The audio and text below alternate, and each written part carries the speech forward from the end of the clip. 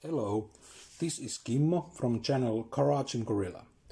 I just want to share you a good tip about bench press technique that I came across here in YouTube this week.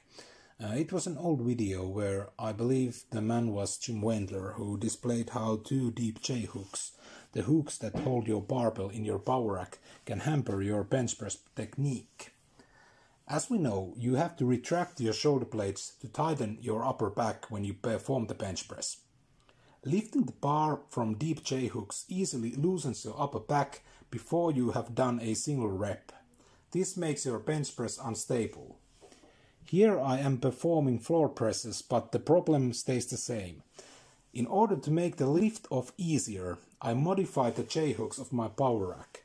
Here you can see how deep they are. To resolve the problem, I just sawed a suitable piece of wood and attached it to J-hooks with duct tape.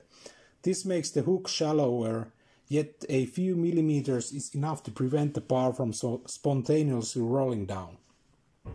I might have to find a more sustainable way to this modification later, but let's see how long this will last. I could have just used an angle grinder, but this way the modification is reversible. Anyway, here you can see once more me lifting the bar from deep J-hooks. Looks very awkward. And here's my lift off after the modification.